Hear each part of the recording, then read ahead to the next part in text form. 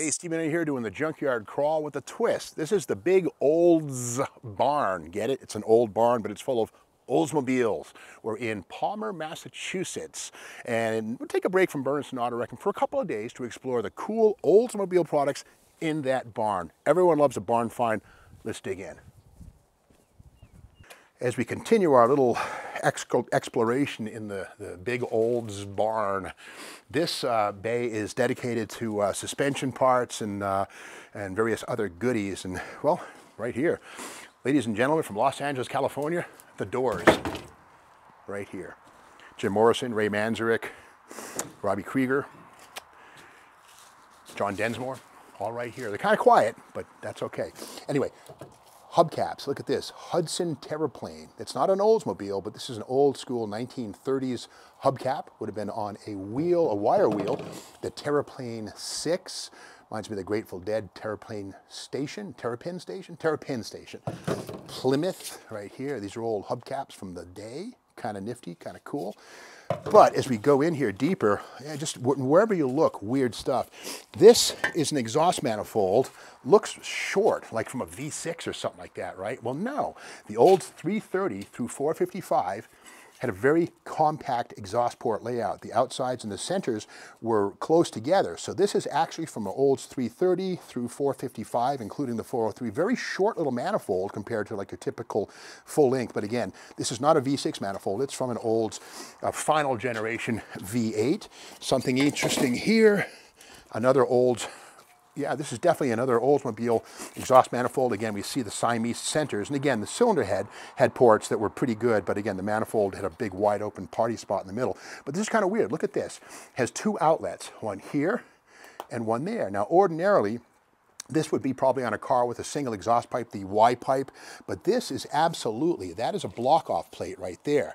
So it's possible this was used on either a dual exhaust car where there was no underpan Y pipe, or maybe this is from Toronado. I'm not sure. But with that said, what a weird thing. Two outlets on an exhaust manifold. You saw it here first, folks. Let's make our way inside here. And getting back to Toronado, these are part of the Tornado's front-wheel drive. These are the spindles from up front. This is where the drive shaft would come in from the Turbo 425 transaxle on the front-wheel drive Toronado. Full floating hubs, but again, you can see right there it's spline for the axle shaft to come through. And again, these are integral right here. They bolt on, but the bearings and stuff are in here. And this is a driven front spindle compared to a non-driven spindle like on a 98, a Cutlass, whatever else it might be. Again, there's no front drive on this thing at all. Interesting stuff, just things that don't speak, give them a voice. All right, let's head into the maw. And here we see a bit of Oldsmobile drum brake history. Again, anytime you see these, you're talking about Toronado stuff. Right here, the finned big aluminum drum, or steel drums, but again, they're 11 inches, and the fins on them help them to dissipate heat. More traditional Cutlass stuff here. These are stamped steel. These are not castings. The outer is a casting, I guess, but the middle is welded in. Lightweight stuff, again, for the back of a Cutlass, a smaller car. Full-sized Oldsmobile right here. Once again, up front, massive drum, but with this weird hat. What's up with that? Well, this actually is a heat sink that would live outside the rim. The tire would be here. This actually is out in the airstream where cooling air would blow past it and help to dissipate the heat. So again, drum brakes, not just one size fits all. There's all kinds. More doors from Los Angeles, playing at the Whiskey Tomorrow. Axle shafts right here. And differential center sections, these things right here, are kind of interesting. Now, a lot of people focus on the engine, the transmission, but you got to remember the rear axle, without that, you got nothing. This is a Chevy, 1955 upward. This would have about an 8-inch ring gear, typical Chevrolet stuff. If you see the letter P right there, it's a posi case, which means it's machined specifically to take a posi unit. But this is Chevy right here. Moving on up, Oldsmobile had a much larger case. We can see it here. Oldsmobile, physically a larger car, more torque, bigger engines, V8 power. So again, Oldsmobile had even bigger ring gears and related parts than Chevy. And even Oldsmobile went from size to size. I think it was 58 when this monster Oldsmobile came out, and when you find these things with a posi, not here, we can put your finger inside, that's an open diff, but these things here were big with drag racers. If you read Hot Rod or Carcraft, you know, Don Garlitz, they say he used an old Pontiac / rear axle. This is what they're talking about. Big ring gear, I think it's 9.25 inch diameter, pretty big stuff, strong, especially with the Eaton limited slip, very, very cool and rare.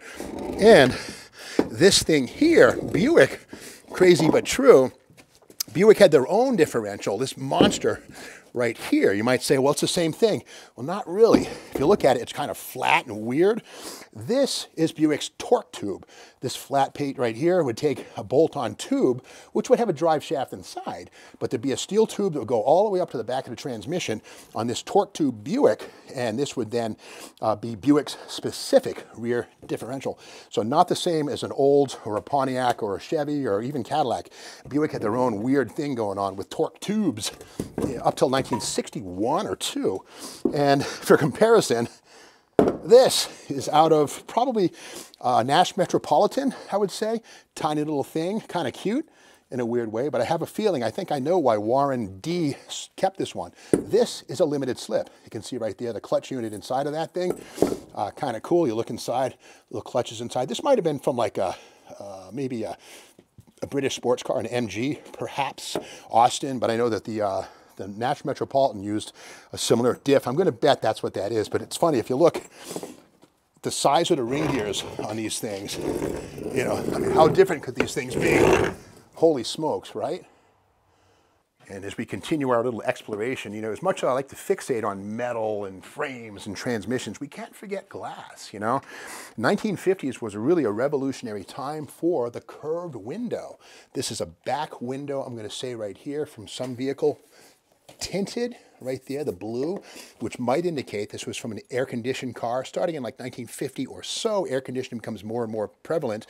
And again, with clear glass and an air-conditioned car, you lose about 20% of the air conditioner's effectiveness. So tinted windows help to keep the car cooler, let the air conditioner do its job better. So that might have been in an air-conditioned car. And again, wrapped glass like this, PPG, Pittsburgh Plate Glass was one of the major suppliers.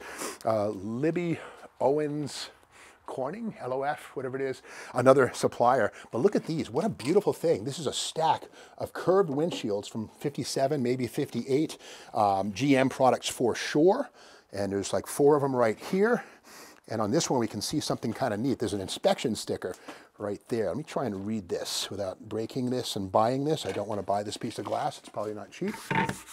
And it is, well, let's see, Massachusetts, Commonwealth of Massachusetts. I don't see a year from where I'm at, but look at that, the old inspection sticker right there. But again, this one is not tinted. Again, tinted wraparound windshields are even rarer, again, associated mostly with air-conditioned cars. But keep in mind, this is a private stash of stuff we have here, and everything here is for sale.